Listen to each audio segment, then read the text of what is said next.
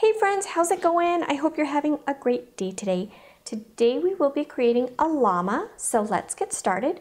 The first thing that you'll want to do is make a squarish letter C. What we're going to do next is we are going to make some ears. So those are just upside down V's. I'm going to make this line a little bit longer. There we go. Now what we're going to do is we are going to come down the back of our llama with a squiggly, slightly slanted line like this.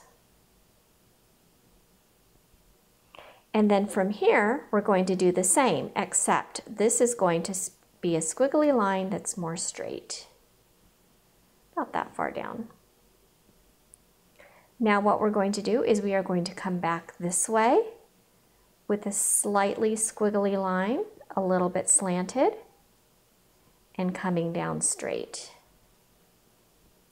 So this line here and this line here should be about the same length. They should end at approximately the same spot. So I need to bring this down a little bit more. Now we're going to come along the bottom with a squiggly line. And that's going to be our llama's body. They're kind of fluffy. Let's make a little loopy tail and some blocky feet. So we're going to make line, line, close up, line, line, close up, line, line, close up,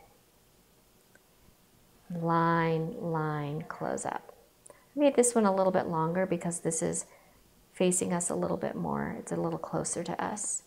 Now we're going to make a little line inside of each one of these rectangles for his little hoofs.